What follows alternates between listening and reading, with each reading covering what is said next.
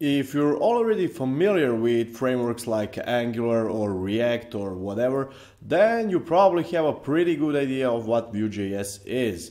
However, if you don't, well, you're probably wondering what's the deal with all these frameworks and why are they so popular. You see, at the core of these frameworks, there's a feature called two-way data binding. And I don't want to talk too much about it, I want to show you what it does. So let's get started and let's write some Vue code. And by the way, you do not have to follow along this particular video because we're still not starting with the beeper or the app that I mentioned in the introduction. So suit yourself. It's perfectly fine if you want to watch, or you can also follow along if you'd like so. So I'm going to grab Vue JavaScript file from CDN. Let's use this one for example. I'm going to copy the script tags and I'll paste it in my file. Great, now my Vue library is ready and I can start writing some Vue.js code. Now let's consider one pretty common problem in front-end web development that happens all the time. If you wrote more than 3 lines of JavaScript in your life, well, the chances are that you probably face this problem. Let's say I have some data over here in my JavaScript code.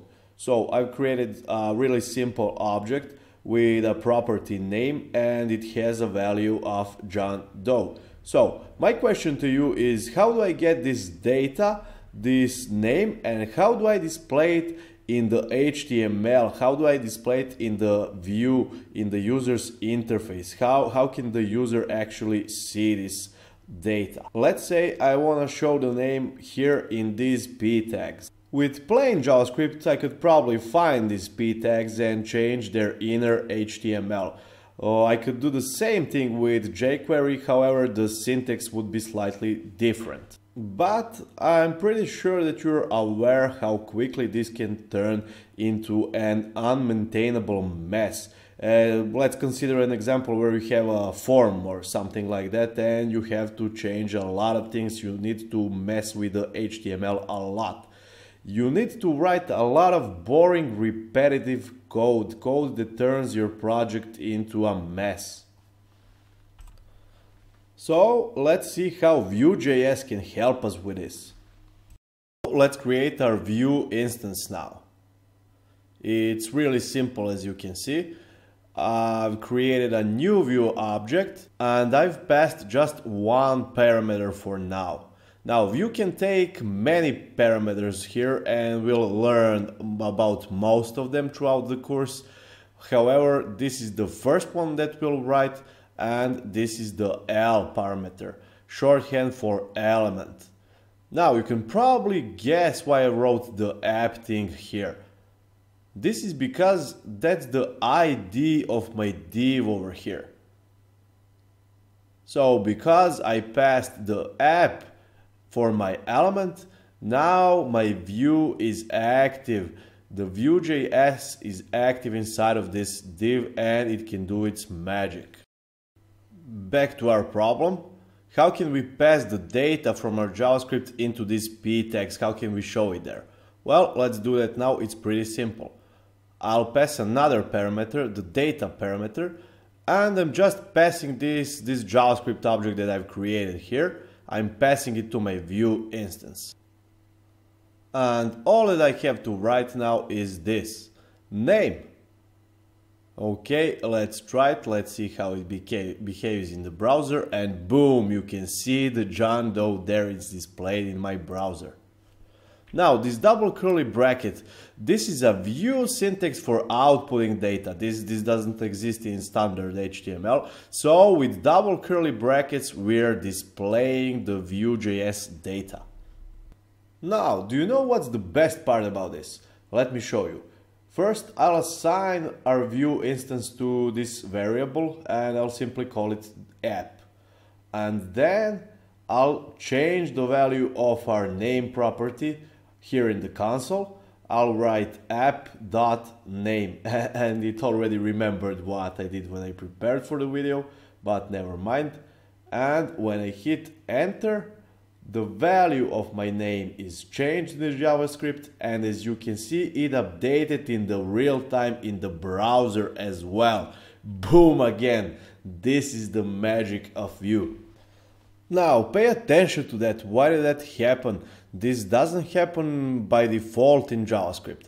Well, this is what the Vue JS does for me. This is the part of our data binding, of our two-way data binding. It is observing the changes of this data object, and it will update the HTML in real time as soon as it detects a change. That means that I do not have to keep track of events manually by myself like you'd have to do in traditional JavaScript or with jQuery and so on. Vue does all that dirty work for us. So this is the first half of our two-way data binding. Remember, two-way data binding? So now my data is bound to the user interface, to the thing that the user actually sees.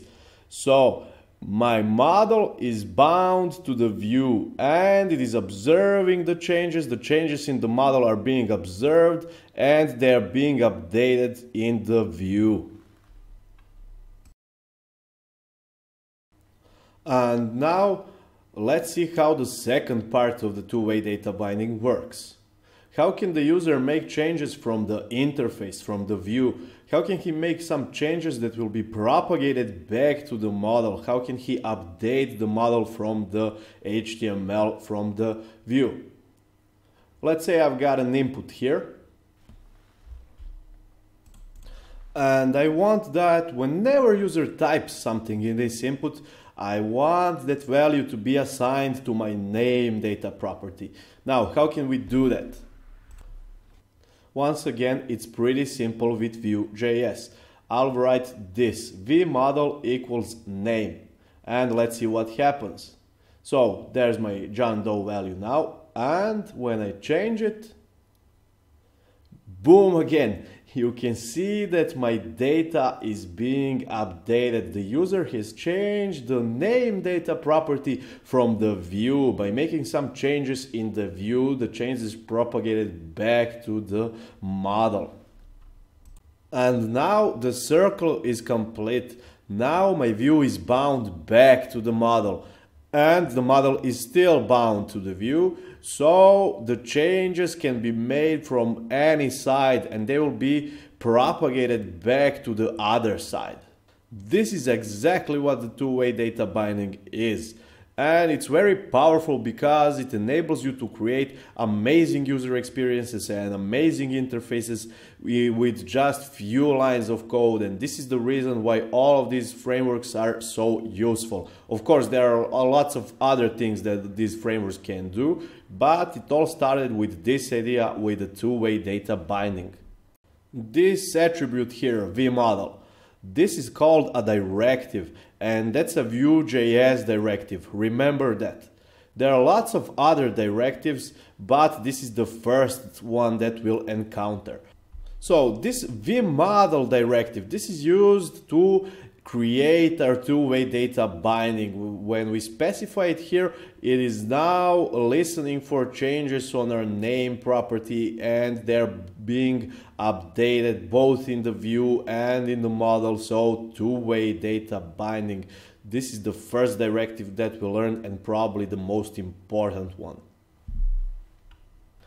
Other than that, you might want to check out the documentation on VueJS site here under API.